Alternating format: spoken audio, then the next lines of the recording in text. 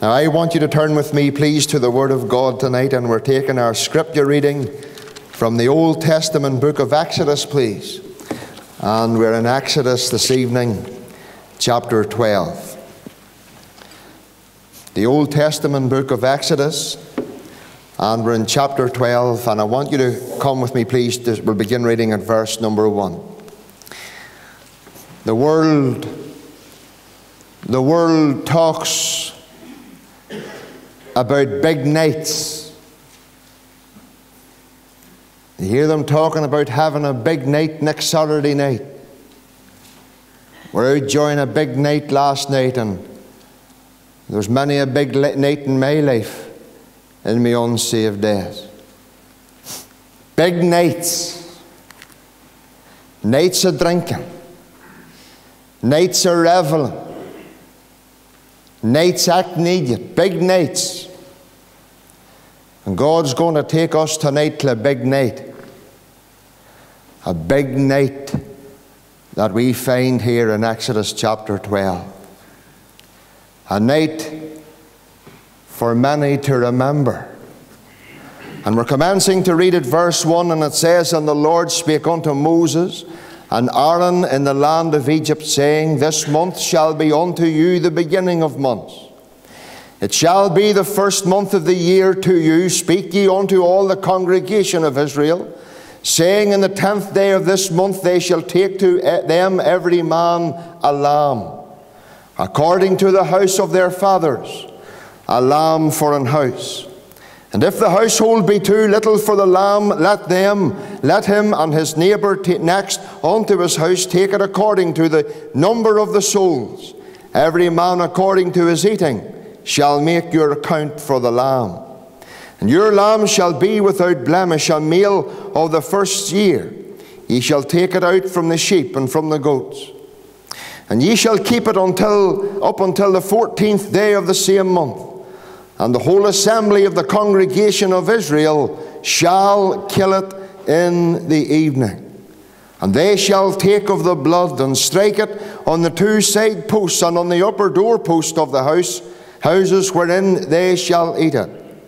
And they shall eat the flesh in that night, roast with fire and unleavened bread, and with bitter herbs they shall eat it.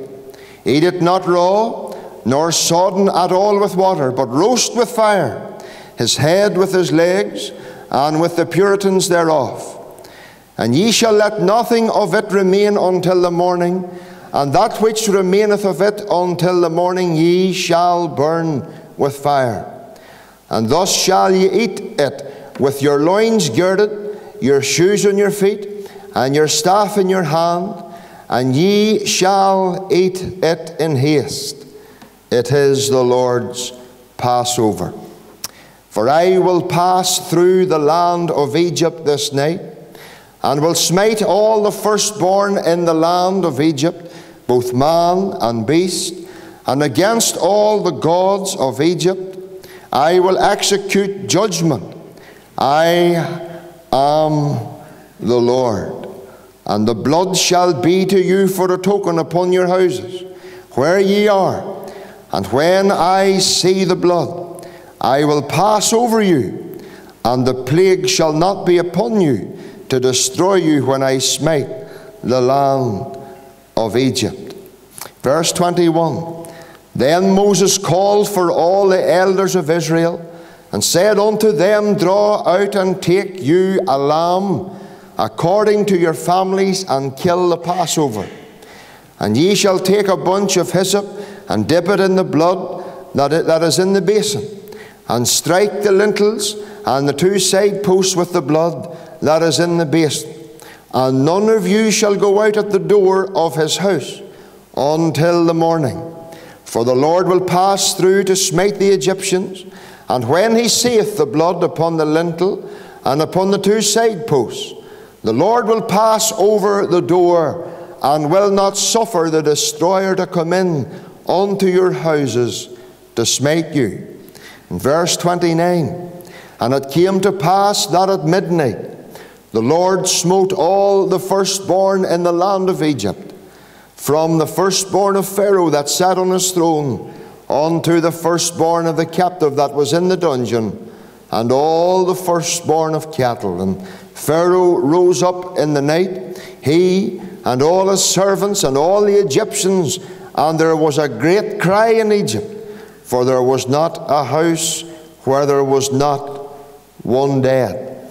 And we know that the Lord will bless to our hearts this evening that reading of His own precious truth. What a night it was when there was not a house where there was not one dead. What a night it was. What a dark night. You know what's so sad tonight? So very sad. When people refuse to heed the warnings. When people will not listen. When people will not take on board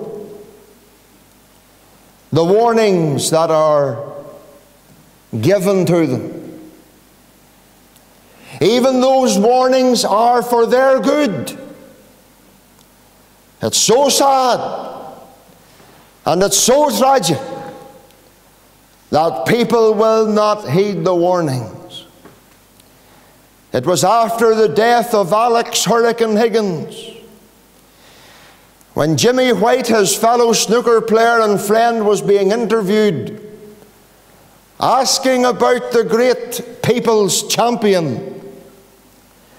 And Jimmy White said many times, he made me angry. And the reason why he made me angry, because he wouldn't listen to us.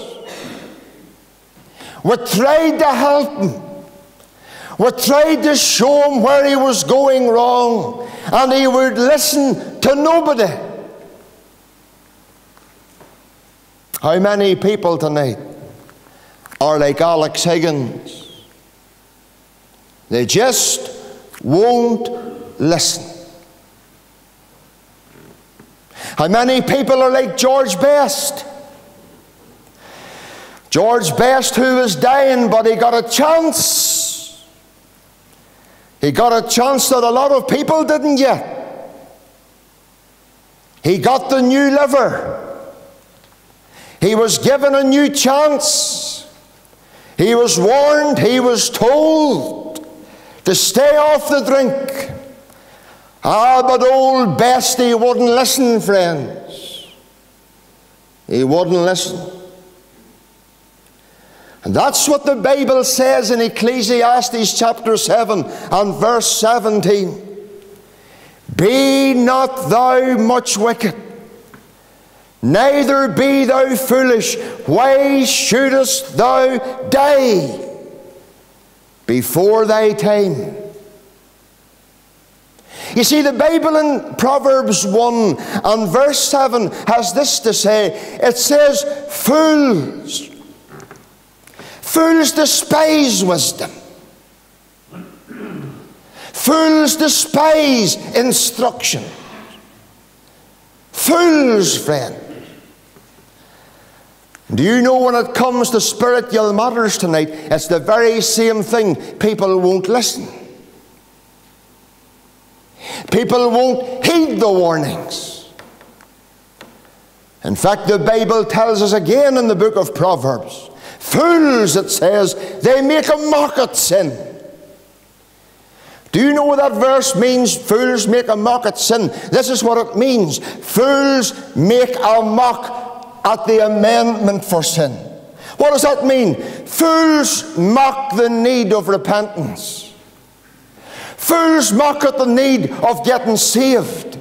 Fools mock tonight at the very thought of coming to Christ. Fools mock at sin, and I hope you don't mock, sir. And I hope you don't mock, dear.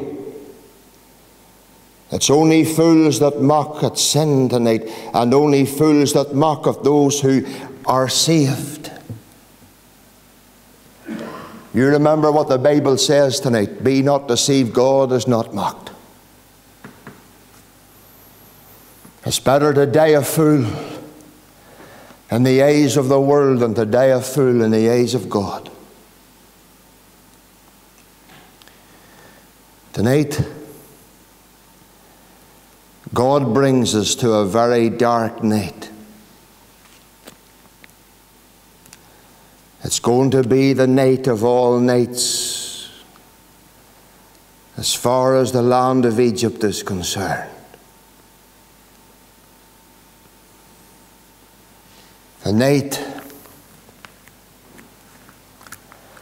that is going to mean death. A night that's going to mean death, dear. And a night that's going to mean deliverance. This big night in the land of Egypt, it's going to mean death for some. And it's going to mean deliverance for another. And it's all down to one thing: the blood of the Lamb. I want you to notice, first of all, concerning this big night tonight, there's the punishment solemnly declared. God said, "For I will pass through the land of Egypt this night, and will smite all the firstborn in the land of Egypt, both man and beast, against all the gods of Egypt, and I will execute judgment. I am the Lord." The punishment solemnly declared. Because this great night, big night in Egypt, death and destruction was on the way. But that's a warning this evening, and it's mingled with mercy. And you say to me, "George, mingle with mercy. What do you mean mingle with mercy?" I'll tell you how it was mingled with mercy. God said, "This night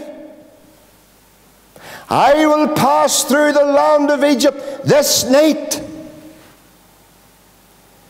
And when God said He was going to pass through the land of Egypt this night, do you know what God was doing them?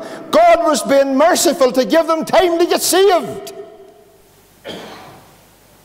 God was giving them time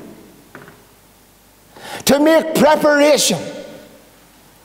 Do you remember Luke's Gospel, chapter 12, the rich farmer? Do you remember him? What did God say to him? He says, "Thou fool, this night thy soul shall be required of thee." At least God gave him a few hours to think about it.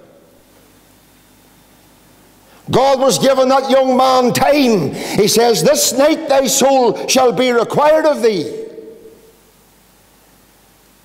I want you to see the mercy in that tonight, because God was giving them a few hours to get saved. God was giving them a few hours tonight.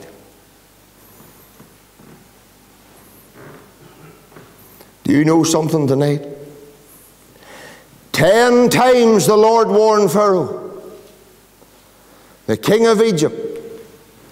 10 times Pharaoh saw the terrible things that God done. You know, sometimes, dear unsaved friend, God has to do terrible things to awaken us. And 10 times God done terrible things to warn Pharaoh. 10 times He warned him. 10 times He spoke to him. 10 times He revealed Himself to him. Many times has the Lord talked to you, sir. Many times has the Lord warned you, love. I'm telling you, the Lord has given some of you years, and you're still not saved. night after night, week after week, month after month, year after year, and still, you're still in your sin. 7 times the Lord warned Judas. 7 times he warned him. One of you is going to betray me. That was the first warning. Here's the last warning. Better if that man had never been born. And he said to Judas, whatever you do, do it quick. And you'll read in John's Gospel, and Judas went out, and it was night. And that night I'll tell you, eternal light never dawned on his doomed and damned and darkened soul. From that night to this. Many times, dear friend, has the Lord warned ye. Many times has the Lord showed himself to you. 4 times we're reading Scripture. Today, if ye hear his voice, harden not your hearts. The promise solemnly declared. I want you to notice, secondly, tonight, the plan simply detailed. The plan simply detailed. The plan was a lamb had to be taken. And not only was a lamb to be taken, but the lamb had to be spotless. And not only had the lamb to be spotless, the lamb had to be slain. If they were going to escape death, if they were going to escape destruction this night,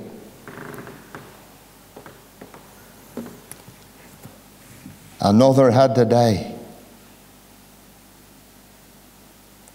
Another had to die. And you know, friends, what more harmless of an animal can you get than a lamb? Innocent lamb. It had to come into the house, you know, and brought it into the house. It had to be separated away from the other goats and sheep. And the wee lamb was brought into the house, you know. And I often think about this because, do you see, if I had been there that night, I would have fell in love with the lamb. Me going over to the lamb and cuddling it and cooing at it and it bleating at me. You know, I'd have been no use of a farmer, you know, because I wouldn't let my lambs go to the abattoir. Can you imagine this night, the children and all loving the lamb and cuddling round the lamb and all, and the lamb bleating away?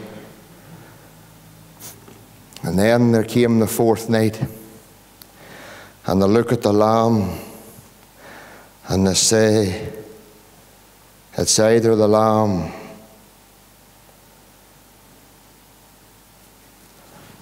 or my son.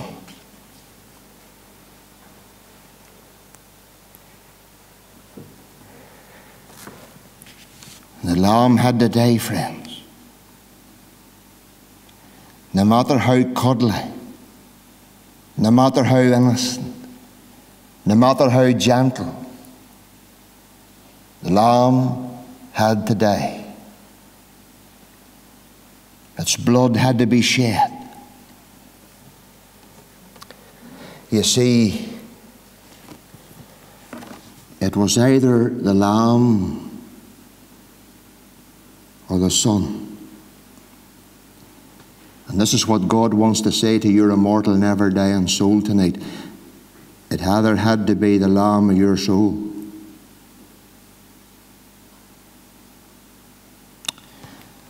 At this stage tonight, I want to bring you to a different lamb. The Lamb of God.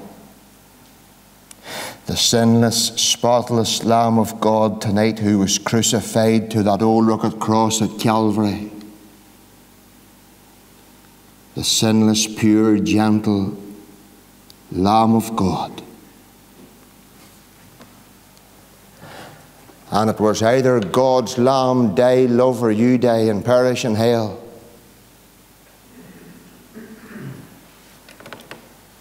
The Lamb of God tonight. The Lamb, oh, for sinners slain. And on the cross tonight, the Lamb of God, the Lord Jesus. Yes, He was crucified. Yes, He suffered. Yes, He bled. Ah, but yes, He died, friends. He died. And it was either His life or ours. You look to the cross tonight, love. Look to the cross tonight, sir, and say, His life for mine. Does it not touch you, unsaved friend, that God so loved the world that He gave His only begotten Son? You know, friend, God commended His love towards us in that way we were yet sinners. Christ, the spotless Son of God, Lamb of God, had to die on that old rugged cross that you and I may never perish. You take a good look at the Lamb of God tonight. Behold the Lamb of God with two eyes, and see in the Lamb of God tonight the love of God. Do you ever think tonight where you'll be in 100 years' time? Never mean anything, but none of us will be here in 100 years' time.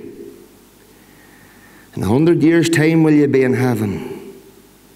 Or 100 years' time, will you be in hell? You'll be in one of the two places. You'll not be sitting in Balkilkeel Baptist Tabernacle, I'll tell you that. Neither will I. And the whole thing is tonight, friends, the plan was the blood of the Lamb that died had to be applied. Here's the crutch. It wasn't enough for the Lamb to die. Did you get that? It wasn't enough for the Lamb to die. It wasn't enough for the blood to be shed. Listen to me. The blood had to be applied. The Lamb has died tonight. His blood has been shed tonight. But that's not enough. You have to apply it. You have to apply it.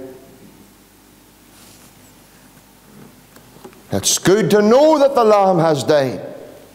And it's good to know that His blood's been shed. Ah, but you know you've got to apply the blood. You see, that's what God's plan was. God's plan, simply detailed, was the blood of the Lamb had to be shed. Ah, but the blood had to be applied on the door. Wonder tonight, is the blood on the door of your heart this evening? Is the blood applied? You know, friends, this evening it was all to do with the blood tonight, nothing else. There's no substitute for the precious blood. There's men hiding behind the day they were baptized. There's people tonight and they're hiding behind the day they were confirmed. And there's people and they're hiding behind this. And they're hiding behind that. And they're hiding behind the other thing. Let me tell you tonight, whatever you're hiding in, when death comes, it's going to put you into hell, I'll tell you. The Lord Jesus, tonight you need to be behind the blood, because here's the promise, solely divine, because He says, when I see the blood, I will pass over you. That was God's promise. Even though death and destruction was on its way, and this clock on the wall was getting close to midnight, Egypt was engulfed in darkness. The seconds were ticking towards midnight, and death and judgment was coming very soon. But the promise, holy divine, was this: when I see the blood, I will pass over you. Listen, does he see the blood in your heart tonight? The blood. When I see the blood, I will pass over you. My dear friend, tonight, if you're not behind the blood of the Lamb, you'll perish. Have you been to Jesus for the cleansing power? Are you washed in the blood of the Lamb? Have you been to that fountain filled with blood, drawn from Emmanuel's veins, and if sinners plunged beneath its flood lose all their guilty stains? Have you been to that fountain, dear unsaved friend? Are you under the fountain of good works? Are you under the fountain of our religious rigmarole? Are you under the fountain of some old nonsense? I'll tell you, friend, there's only one fountain tonight. And that's the fountain of the precious blood of the Lord Jesus. He says, when I see the blood, I'll pass over you. But listen to what the Lord says this night. I will pass through the land of Egypt. This night. The Lord gave them a time. That was mercy. The Lord gave them a time. This day 3 weeks ago. 3 weeks. A man I knew well, 51 years of age. Francie Doon, plumber. Fit as a fiddle. Healthy man, the healthiest man you could have got. Was on a bicycle. Cycling from Newry. When all of a sudden he came off the bicycle. I knew Francie well. He was the manager of Glenavy GAA, and many a time I got tea in his house. That was the kind of a man he was, him and Geraldine and the wee family. Come off the bike anyway. And they realised someone was wrong, and they've done CPR as they worked on him. An ambulance came, took him to Daisy Hill, but passed away. 51, just like that. I can tell you, God was merciful to these people and giving them time by giving them a time. I'll tell you something now, you unsaved friend, you need to listen to this. God has never given you a time and me a time. We don't know the day of our death.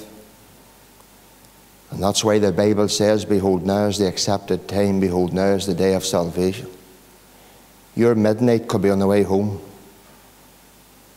Could.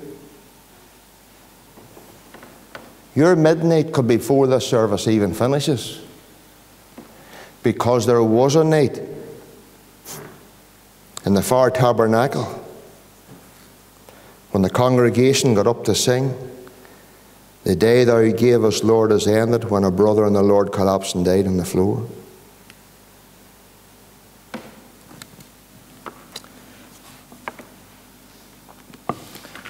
If you're to collapse tonight on the floor, tell me, will he see the blood or will he not?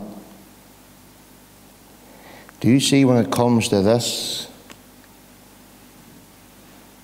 the orange and the black don't count.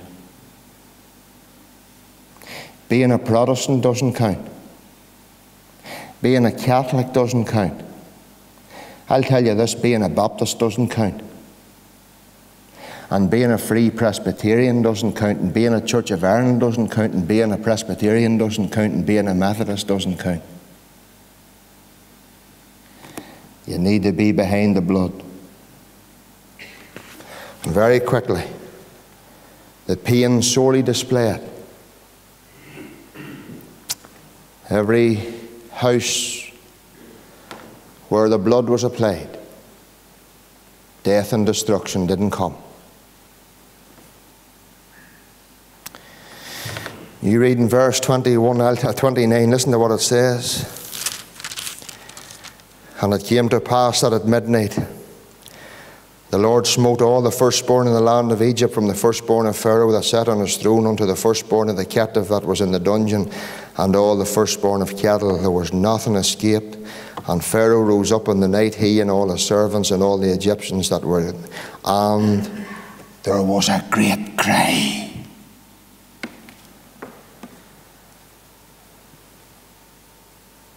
There was a great cry in Egypt, for there was not a house where there was not one dead.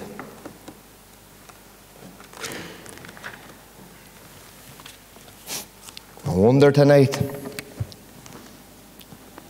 when Pharaoh held his dead firstborn son in his arms, and he saw the warnings that God had told him were real, at that time when he nursed his dead son, I wonder would he wished he could have turned the clock back 5 minutes. Because let me tell you this, if there had been Egyptians behind the blood that night, they would have been saved as much as the Israelites. It's all about behind the blood tonight. But let me tell you this, if you're not saved this evening, there's a terrible judgment and there's a terrible destruction awaiting you right now. Death and destruction's on its way for you. Death is on its way for all of us. It's appointed unto men once to die, but thank God tonight I'm behind the blood. I'm depending upon the blood. That's what I'm depending on. The blood of the Lamb. It was a big night in Egypt when death passed by. A big night, you know. A big night to remember. Because one day death will come to your home, as it will mine. But you make sure tonight you're behind the blood when it comes. Because you remember after death is the judgment. For the believer, after death it's heaven. Do you want to go to hell, sir?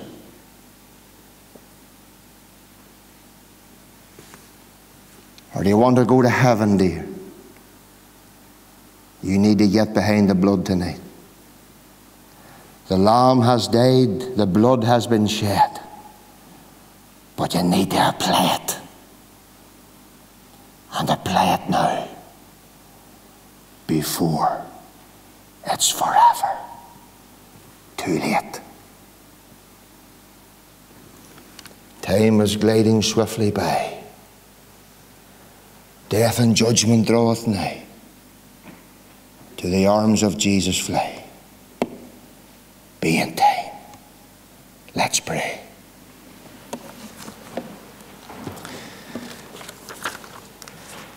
Lord, tonight we pray that as the preacher's voice has fallen silent,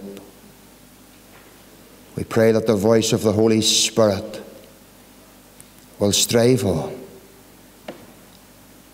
And Lord, if any in our meeting tonight are still outside the fold tonight, who are still outside the door, that tonight they'll be wise and apply the blood before the death angel comes. We thank you, Lord, the Lamb has died, the blood has been shed. We pray, Lord, tonight give deciding grace for sinners to apply that blood before it's too late. We pray in Jesus' name. Amen.